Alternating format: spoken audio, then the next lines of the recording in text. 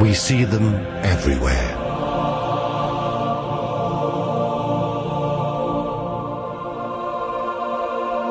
They are all around us.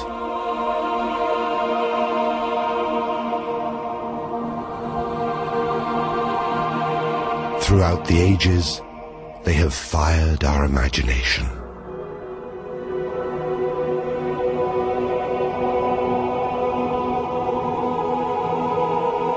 They are guardians there to protect and advise us. They are also messengers, there to bring news.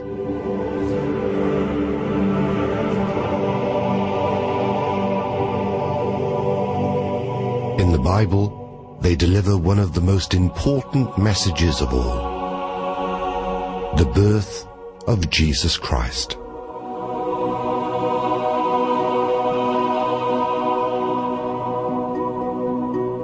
They remain our most popular Christmas decoration.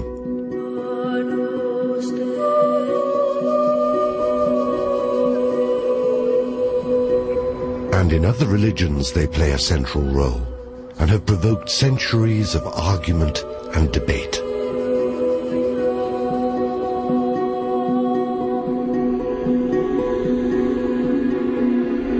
They are rooted in ancient cultures and civilizations.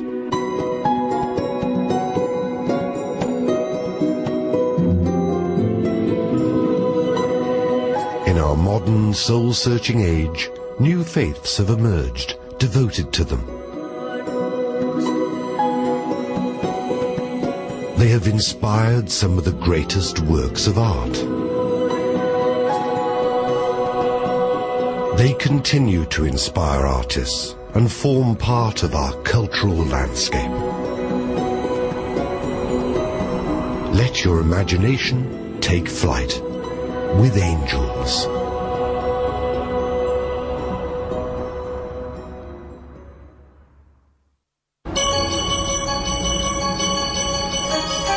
We start with the familiar, and the most familiar representations of angels appear at Christmas. They're on display everywhere, in shops, on cards. Children love them. Angels decorate our homes and our Christmas trees.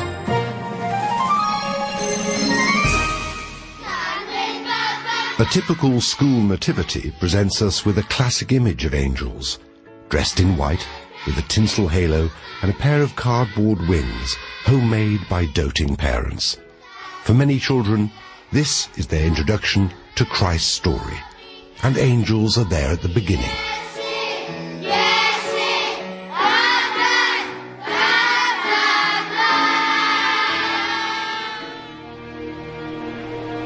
They appear at key events in the Bible. The angel Gabriel delivers the message of the Immaculate Conception to Mary. An angel tells the shepherds that Jesus is born.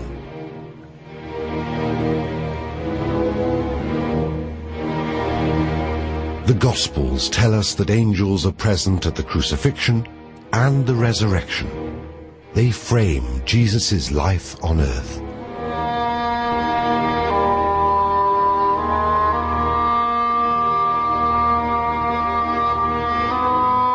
But angels are not restricted to Christianity. They can be found in other cultures and religions.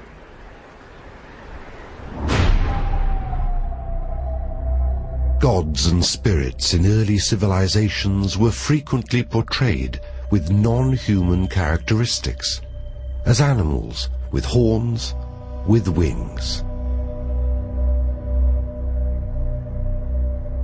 Winged figures were shown with the pharaohs of Egypt thousands of years before the time of Christ. Winged spirits represented the other world, the journey from this life to the afterlife, and so they adorn Egyptian tombs.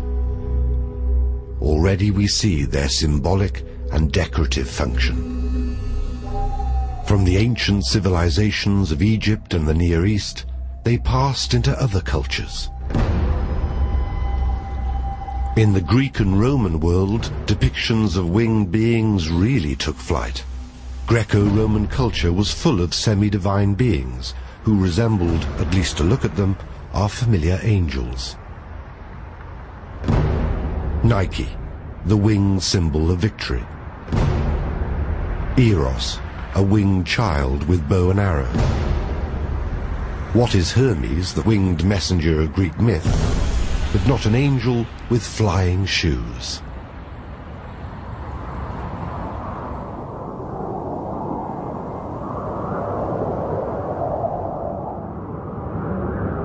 Could these all be a clue as to the angel's principal function? Well, the Hebrew word that's used for angel, the root is malach, which means a messenger. For example, one of the prophets of the Old Testament is called Malachi. That simply means my messenger. That's translated into Greek as angelos and into Latin as angelus, and so we get angel. The very root of the word tells us that this is perhaps the angel's most important function, as a messenger.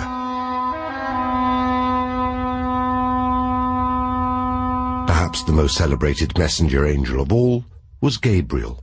In the Christian story, Gabriel tells Mary that she is to bring the Son of God into the world. Gabriel's name means literally God's hero. His name and title suggest he is an angel of the highest order, an archangel.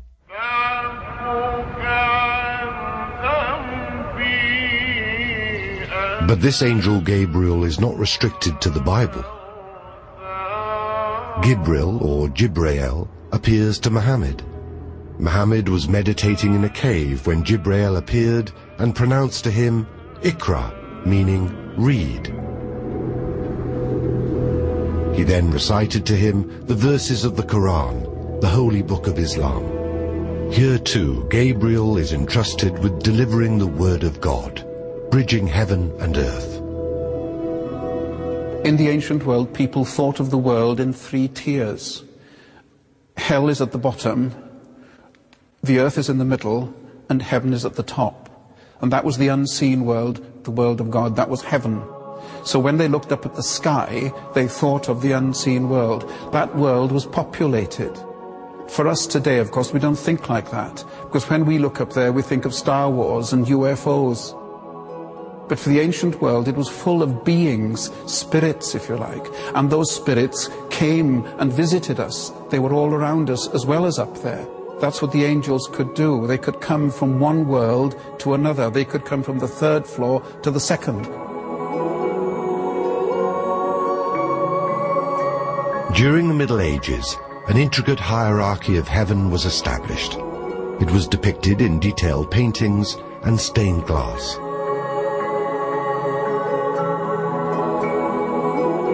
Where angels stood in relation to God determined their rank within this kingdom of heaven.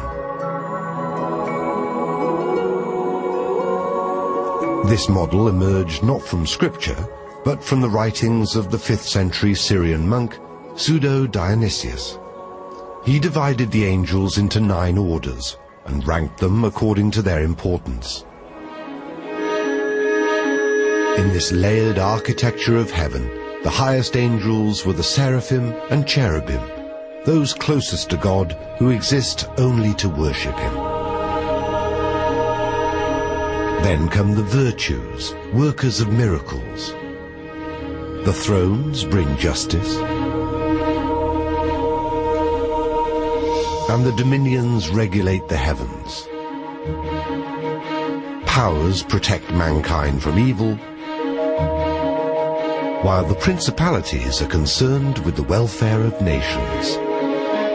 And finally, the archangels and angels, now seeming very lowly indeed, as guides and messengers to human beings.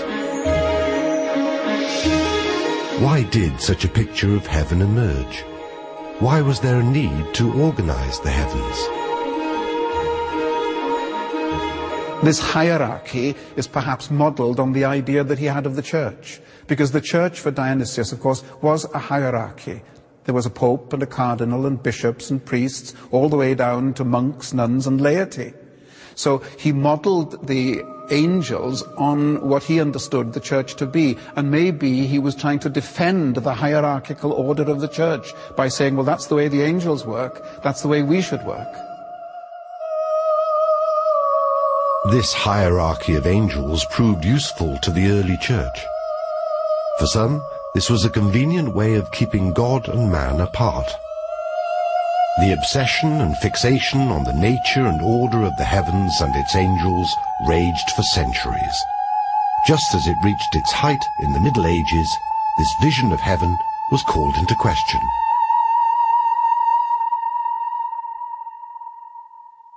Following Dionysius, you come then to Thomas Aquinas, who lived in the 13th century, a Dominican friar who wrote about angels. He was known, after all, as the angelic doctor. And you find in his work, everything you wanted to know about angels but were afraid to ask. Do angels eat? How fast do they move? Do they die? Do they have children? How do they communicate with one another? These were questions about the nature of angels. And it's caricatured, of course, by the famous question, how many angels can stand on the end of a pin? But in the 16th century, we have the Protestant Reformation. And the Protestant reformers were not at all keen on angels. Calvin said that's a waste of time. Go back to the scriptures. Read what the scriptures say about angels. You won't find the nature of angels being discussed in scripture, but you will find their work being discussed. The biblical account of Gabriel's visit to Mary bears no visual description of the angel. Neither does Mary remark that she has seen an angel. Mary hears the angel. So how do we know what angels look like?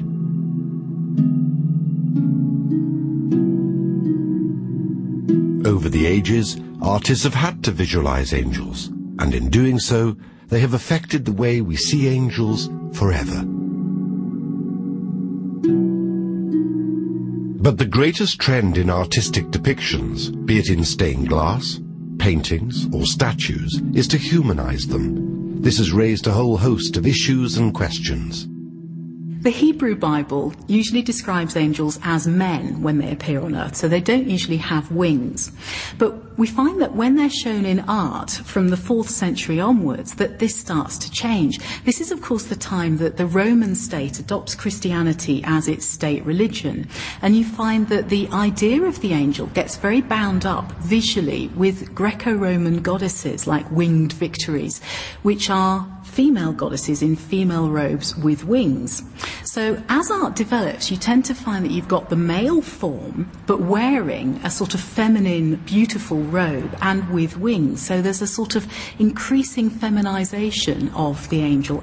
They're not made totally feminine either. I mean, they're very rarely actually shown as women. They don't have breasts, but they seem to develop into an ideal of beauty, which is quite feminine.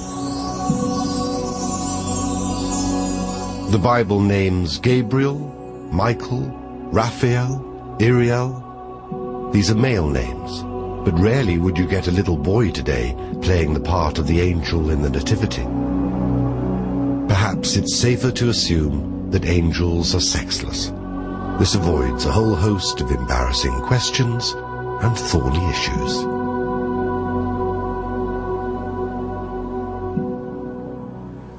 Great Spirit, we ask for your love, your light. Today, angels are no longer restricted to organized religion. We ask for the room to be filled with angels. In some cases, they have bypassed religion altogether. Angel group meetings provide a new form of belief. Smell their fragrance. And most of all, know that they are here. Some are scornful of this modern-day spirituality, but there are countless stories of guardian angel rescues, warnings, and interventions. Angels are even said to have averted car crashes. I heard a voice say to me that we had to move from the fast lane into the slow lane. We were starting to go through the tunnel. Then we actually noticed there was a car that had stopped across both lanes. Now, we couldn't see that from where we were, but the angels could see, and they knew that had we been in that lane, travelling at the speed we were, well, I probably wouldn't be here to relay this story to you. I've seen angels and felt angels since I'm about 3-year-old. Yes. Never, ever doubt your angels are always with you. That's right. Always. As a human being, we need to have a reason for something. Maybe it's a scientist in us. We want to know that things can't just happen by coincidence, because if everything is a coincidence, then we have no control. If there's something there that we can ask for and that will bring help when we need it, then that gives us a comfort. Everybody needs to talk to their angels. The modern angel is a protector, a friend.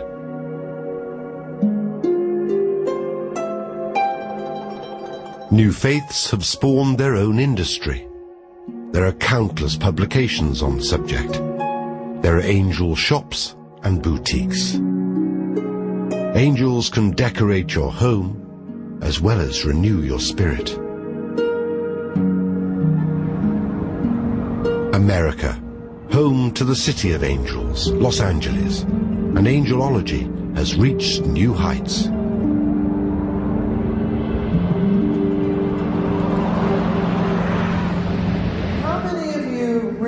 Get it. Here, mass angel seminars are held, where psychics use the power of angels to heal and cleanse. The prophets of the modern age? Oh, angels are absolutely real. I have no doubt. As a clairvoyant, I see them around every single person. What happens, though, is not everybody listens to their angels, or we wouldn't have any cruelty or evil or even problems in this world. My work involves writing the messages I get from the angels, and then I give workshops where I teach people that angels are real and do something called angel therapy, which involves helping people to release their fears, release toxins from their body and their mind, and just generally to feel better with the help of the angels. Archangel Michael, we ask that you cut any cords of fear, letting go of guilt, which Michael says is the lowest energy, which literally clips our wings. All right, is there anyone here who has a question for the angels about their love life? Come on up, let's give them a hand. Hi. Come on up here, come on. Come on up. Yeah, you have to come right here. Oh my God. Yes, you didn't read that in the program brochure? Okay, Garrett. I want to meet somebody that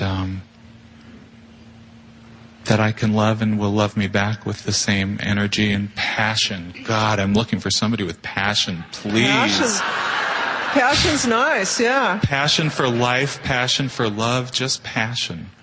Beautiful.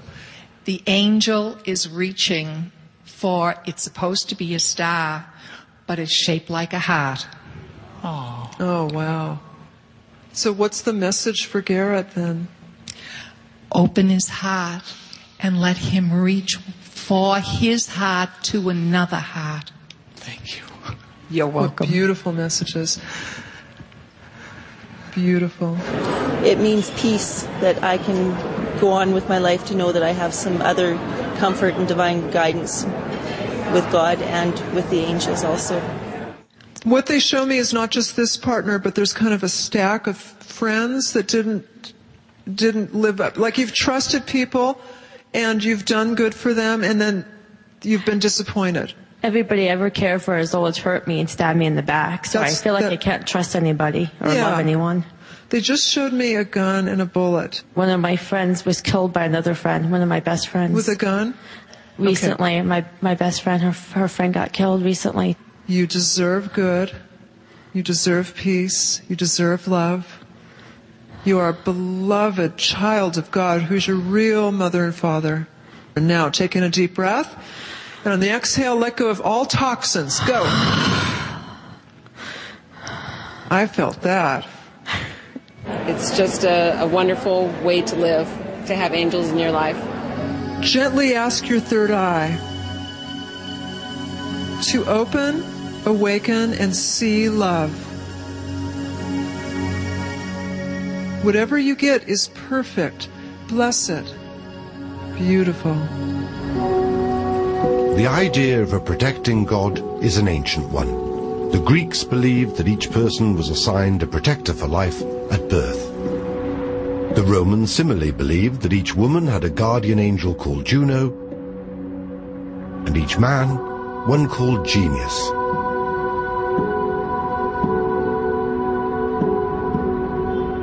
Jewish tradition has it that each person is accompanied through life by two angels, a good angel to guide them and a bad one to tempt them.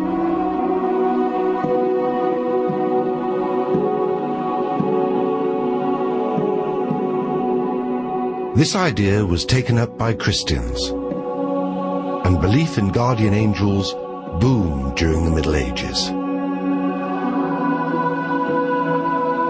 Today, Catholic children are still taught to say a prayer to their guardian angel. Angiolino mio vicino, vieni presto, Signore Dio, fa che dormi compagnia da Gesù e Maria.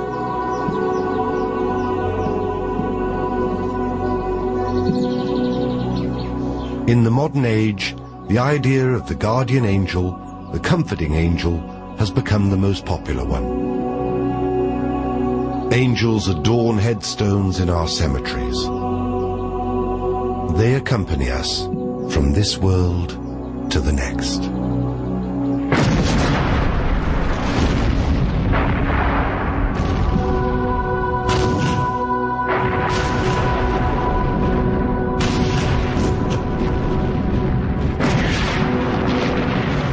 War. And the desire to believe in a protective force is more powerful than ever.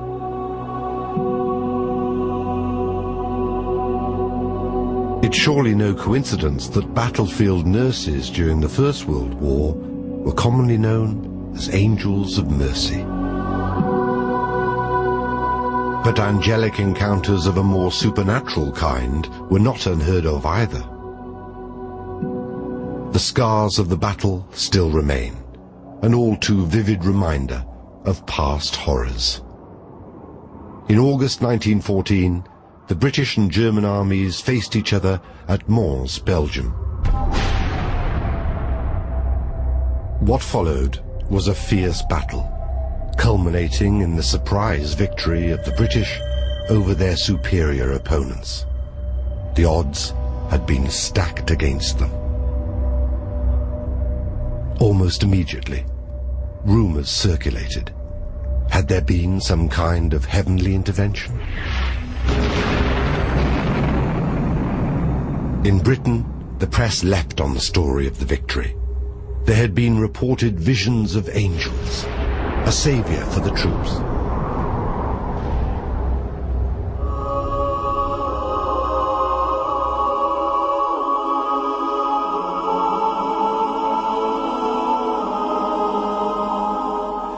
The legend of the Angel of Mons was born. Was it a miracle? A sign of divine intervention on the side of the Allies?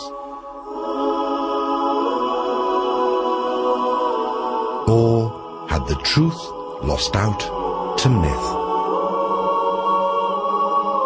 Belief can often be stronger than fact.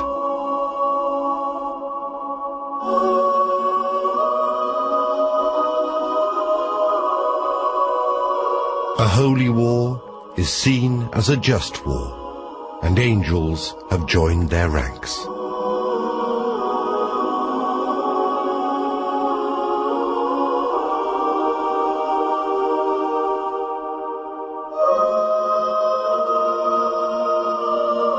And leading the heavenly armies, we find one general in particular, the Archangel Michael. His name means who is as God, and this name was the war cry of the heavens in the battle between good and evil. He's been adopted by many as a symbol or mascot. At Castel Sant'Angelo in Rome, Michael casts his protective gaze over the eternal city, standing guard, ready to defend its people. The Archangel Michael is shown as a warrior angel. He's often shown wearing armour and is intended to be quite an imposing figure. This is someone who is vitally involved in the battle against the devil, and he needs to look like someone who actually can protect humankind.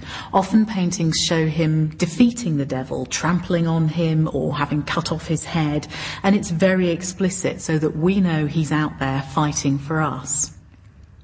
Michael is also often shown with a set of scales.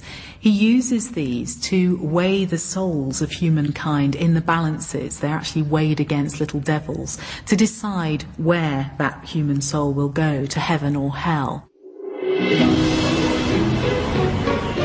Michael's role as protector of the forces of good was echoed in the 1950s, when Pope Pius XII made him patron saint of policemen. Michael is the ultimate protecting angel. But what kind of protecting role do angels have in today's culture? In Gateshead, in the north of England, stands a very imposing protector, Anthony Gormley's sculpture, the Angel of the North. The northeast of England is very much about regeneration. It has been for decades, and I think you can really put the angel as a milepost for regeneration. The people of the area have taken it to their hearts. It is symbolic. They always see it when they're coming back on the train or on the road on the A1. They see it as a welcoming sign back to Gateshead, back to Tyneside, back to the northeast of England. And it's interesting that if you had asked a child in this area 10 years ago to draw an angel, they probably would have drawn an angel with feather wings. Today, they probably draw an angel with steel wings. So it's actually changed what has become a traditional image. Angels don't only protect individuals and armies, but whole regions. From Rome to Gateshead, winged figures watch over us.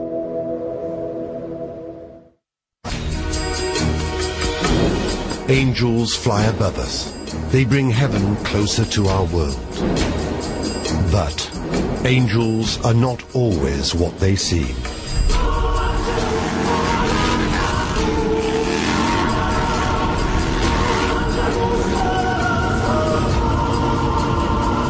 Young American soldiers returning from the Second World War established one of the most notorious clubs in the world.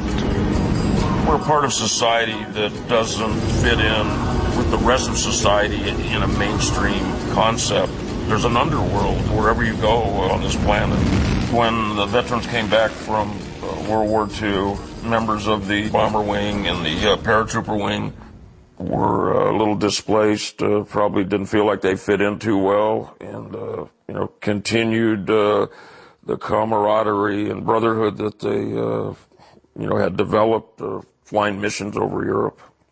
If you speak to anybody that goes through a period of time in their life when life's value doesn't seem to hold much value. Back in those days, they didn't have names for it. Nowadays, you can sit down and talk to a psychologist and come up with all types of different theories and ideas. But these guys were patriotic, courageous men. Rebellion is what initially drew me to the Hells Angels. We've been bombed, had hand grenades thrown in here, been gunfights out in the street. We've been the target of state and federal, prosecutions, which all started out as a big bang. And the name itself is a huge statement.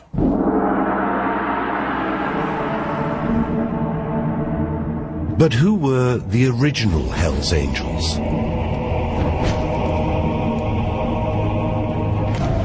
These are the fallen angels, and the accounts of angels falling are full of sex and violence. In one account, Lucifer is jealous of God's love towards Adam and leads a revolt against him. The concept of a fallen angel is based, of course, on Scripture. The first letter of Peter talks about God punishing sinful angels by sending them down into hell. There is a tradition also that angels had intercourse with humans, and that didn't please God. There's the story in Isaiah of the fall of Lucifer. Lucifer was a good angel, the bearer of light. That's what his name means. But because he disobeys God and he becomes proud, pride is the problem, he tries to get as good as God, he is thrown out of heaven. The ultimate Hell's Angel is, of course, the devil. The name is thought to have come from the Greek words for throw out and spirit, diabolos and demon. In the Roman world, they became synonymous with evil forces and entered Christian writing as a dark and negative spirit. In the Bible, the devil is portrayed as a serpent or dragon, the leader of all the fallen angels. He's the tempter of Adam and Eve, and later of Christ himself. In the Quran, he's better known as Al-Shaytan, the classic tempter. Through frightening visual representations, the devil and fallen angels have haunted our imagination. The easiest way that artists have been able to depict the differentiation between good and evil angels is quite simple. It's quite an easy trick to do. You just change the color, give him horns, protruding eyes, and sometimes add a tail. The thing immediately becomes evil and sinister. Angels invoke terror and fear, and the good angels can be just as frightening as the bad. Angels can be quite frightening. Martin Luther, for example, prayed that he would never meet an angel. And when you look at the Bible stories, you can understand that. When Jacob, for example, saw the ladder from heaven to earth and angels going up and down on it, he was terrified. And he said, this is a place of fear. This must be the house of God. But fear comes into it. The women, when they went to the grave after the resurrection, found it empty, and angels standing, guarding the grave. And the first thing the angel says to the women is, don't be afraid. There must be a reason for people to be afraid of angels. They're not necessarily going to bring good news. They can be quite terrifying. Angels can be good, and they can be bad. The good can be terrifying, and the bad can be very alluring. Misconceptions abound. I really don't think about Satan or associate any of my activities with any type of satanic ideology or philosophy or anything that has to do with that. As to us being a large criminal entity is, it's preposterous. I think that any organization that's been around, near to 60 years have had problems. We do activities all the time for people. We are an intricate part of this community, whether the City Fathers want to realize it or recognize it. I find that Hell's Angels can be very benevolent.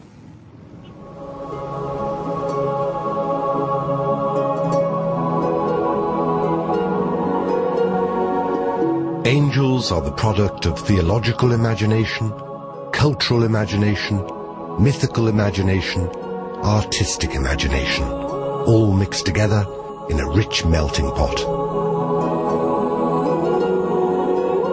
There can be four-headed, six-winged and multi-eyed angels, or of course, one of the most abiding and popular images of all, the angel as a cute, childlike cherub. They decorate Christmas cards and have also made it onto our Valentine cards. These quintessential romantic Renaissance babies are often portrayed as winged young boys who strike at the hearts of couples in love.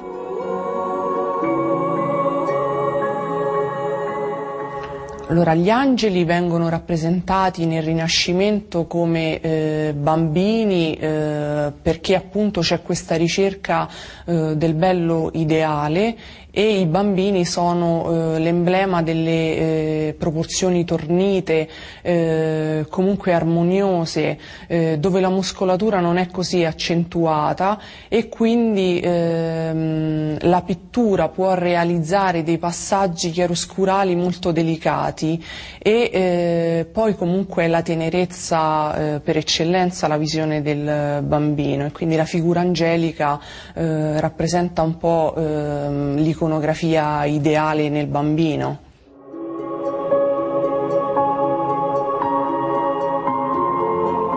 Cupid is the most famous of the little angels.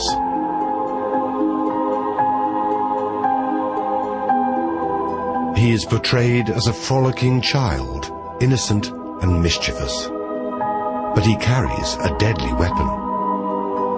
The most dangerous thing in his possession, in fact, was the bow and the arrow, and they could be used to pierce the heart of anybody.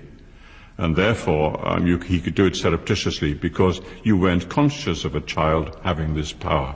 So it was, again, linked up with mythology, and it had an element of danger and wickedness. Therefore, that's why the cherub always smiles.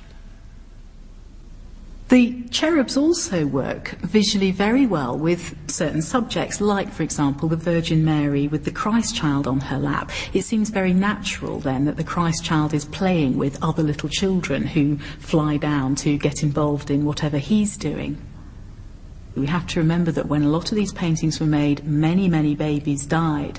And even though the idea that angels are dead babies' souls is heretical according to the Church, this perhaps was something of a comfort. It certainly also makes these paintings appealing to us even now. Cherubs are actually the cherubim, the second highest rank of angels. In Scripture, they are assigned the task of guarding the gates of Eden after Adam and Eve are thrown out. Hardly innocent babies. The cherubim and seraphim were often shown with 1, 2, or 3 pairs of wings. But artists have freely embellished and adapted the form, function, and type of angels. Artists have relegated the cherubim to the ranks of decorative children or putti.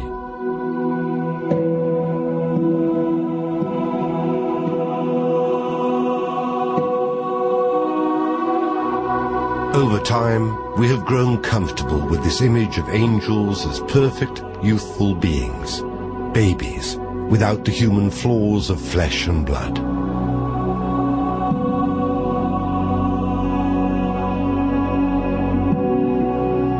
This image reached a peak of sublime grace during the Renaissance age.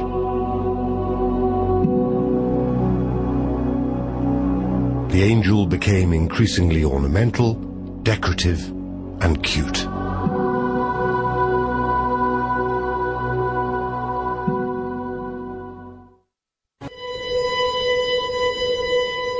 Angels perform a number of functions and assume many identities. They carry messages from God. They guide. They offer protection and comfort. But there are also the darker elements, the fallen angels, the angels at war.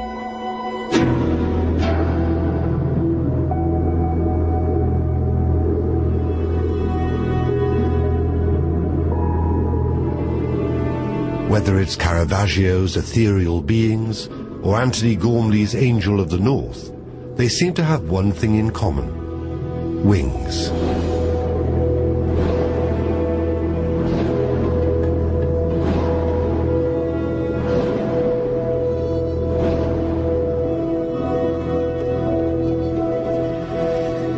Surprisingly, the earliest depictions of Christian angels don't have wings. These are images in the catacombs of Rome, dating from the 2nd century AD. there was little means of identifying such beings as angels. Not until the 5th century did Christian angels begin to be regularly depicted with wings. And from then on, they would rarely be found without them. I think angels have wings for two reasons. One, so that we, the viewers, will recognise that they are angels. When they're described in the Bible, it's often not clear to the people that they're interacting with that these are angels. But of course, when we look at visual representations of those stories, we need to know who is the mortal and who is the angel. So wings are a way of making that very clear. Wings are also a really marvellous way for artists to give vent to their wildest imaginings.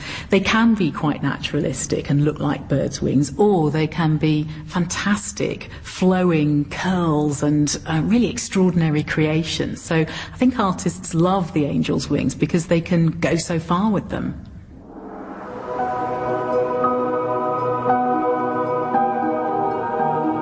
Theologians, along with artists, sculptors and authors, have grappled with the problem of how to bridge the earthly and heavenly worlds. How to imagine and envisage these celestial beings that do not belong to our world. There are winged messengers in Egypt. There are winged messengers in Greece and Roman mythology. So it wasn't anything new. The gods had angels with wings. And maybe that was the best way of transport. After all, if you believed in the three-tiered universe, how do you get from one place to the other? How do you get from heaven to earth? Well, the quickest way to do it was by flying. So angels are depicted with wings. Does the fact that angels have wings reflect our own aspirations to fly?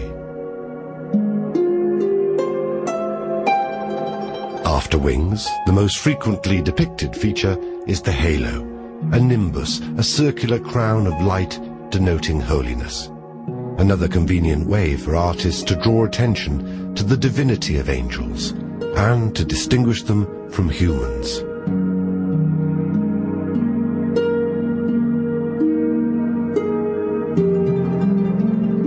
In the Bible, angels were created when light was created, at the dawn of creation.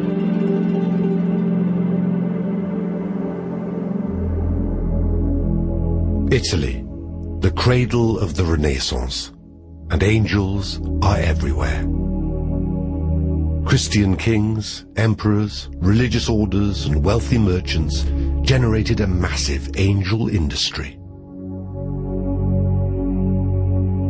Le principali caratteristiche del Rinascimento nell'arte e nell'architettura vedono lo studio, la ricerca nei gesti, nei colori, nelle espressioni, della ricerca del bello ideale. Vengono rappresentati da autori importantissimi come Raffaello, Leonardo, Michelangelo, nelle varie sfaccettature dell'arte, nell'architettura, nella pittura, nella scultura. C'è un ritorno alla bellezza ideale dovuta anche allo studio approfondito che in questi anni viene dato all'antichità. The Renaissance is a time when there are all sorts of wealthy and influential people that have got money to spend who are commissioning so many paintings. And some of it is about meaning, but some of it is about showing off and just having fantastic things to put on the walls of the palace that you're just building. They also wished for status. Statues and various other artifacts were being discovered, and they wanted copies of them. The easiest way to do it was to employ artists or sculptors to make exact copies of these things. The artists did what they were told. There was no thing such as creativity. It was repetition of earlier art. Therefore, they could rule and tell you exactly what they wanted to do. There was, in some cases, a political element as well, especially the Medicis. The Medicis used artists not only to produce beautiful pictures, but also to convey their political status. One artist in particular stands out, Caravaggio. His angels are painted with an extraordinary degree of realism. The ordinary everyday people who modelled for him were the basis for these sacred figures. Anche nella figura di San Matteo e l'Angelo, del dipinto che fa parte della serie della chiesa di San Luigi di Francesi, l'Angelo interviene direttamente nella scena rappresentata, tanto che la prima opera realizzata da Caravaggio, appunto rappresentante San Matteo e l'Angelo, fu rifiutata dagli ecclesiastici perché l'Angelo aiutava direttamente San Matteo direttamente nell'azione dello scrivere.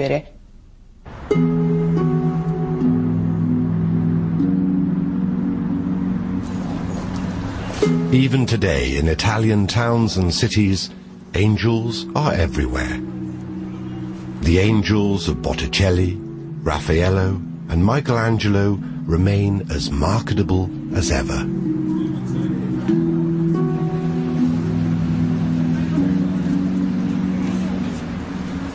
All over the world, angels continue to inspire artists.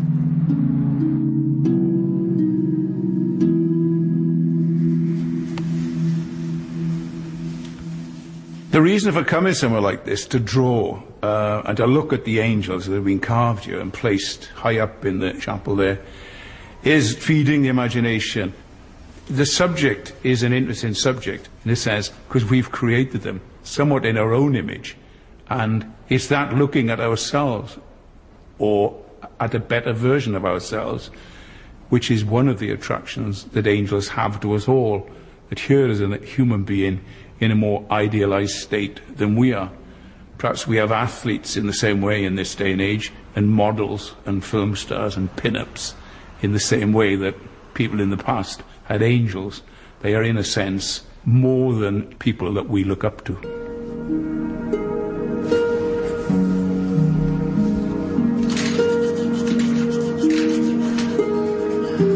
Children are fascinated by angels, and from a very early age, they instinctively know how to draw them. With wings, a halo, white robes, and with light.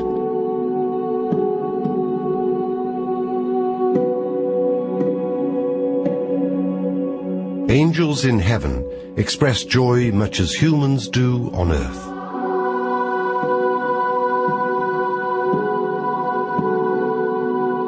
By singing, dancing, and playing music.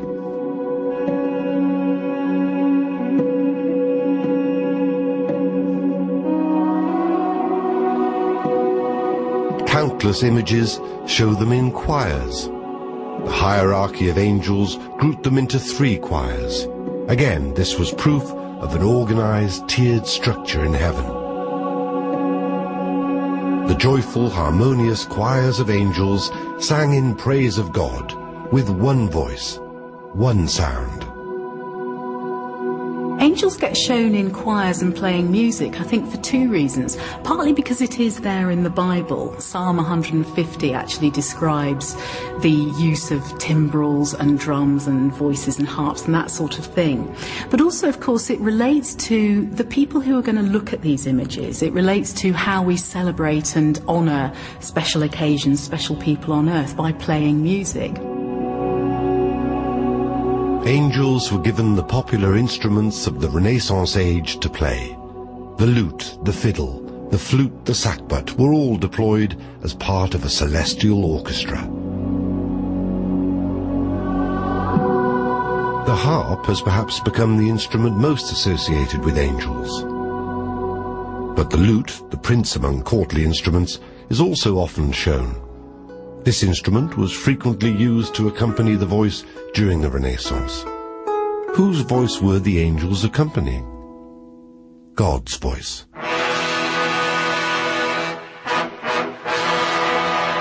But just as angels could deliver bad as well as good news, so the music is not always something we want to hear. Gabriel, it is said, will announce the last judgment with an apocalyptic trumpet blow. it will hardly be a comforting sound.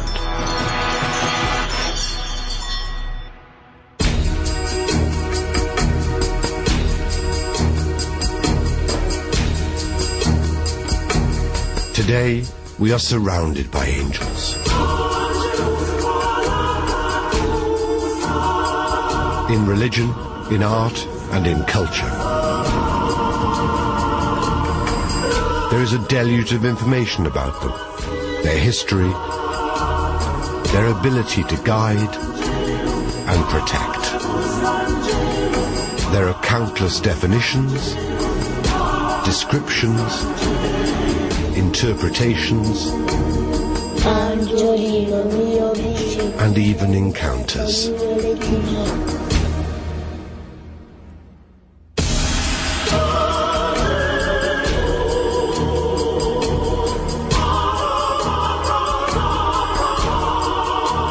They are as popular as ever. Our fascination with them shows no sign of diminishing. In today's popular culture, they still inspire writers and filmmakers, bestsellers and blockbusters. What is Superman, after all, but an angel in a red cape sent here to protect us? A modern Michael. Angels are now a religion in themselves. They are adored, they are worshipped. Oh, angels are absolutely real. I have no doubt. As a clairvoyant, I see them around every single person. The material world hasn't delivered all that we want. So the secular age hasn't been all that successful. People are looking for something else. You find this in what is known as New Age spirituality. It isn't necessarily Christian spirituality, but it is a spirituality. It's to do with the unseen. So the belief in the unseen is there. They're part of our heritage, they're part of our mythology, they're part of our history, they're part of our tradition. They are symbols. They have also been used as protectors, as reminders, as guardians, and are always present, according to some people, by your side. I think perhaps some people, when we talk about angels now, think of them as a little bit cliched, perhaps particularly where art is concerned and commercial art now. There's so much on every Christmas card, and perhaps visually tied in a bit with fairies. Maybe they don't seem like such a serious or important source of inspiration for us now. And yet it's clear all around us that they do still inspire people.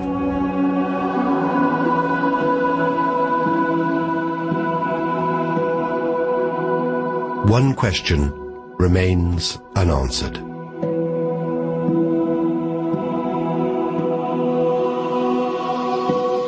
Do angels actually exist?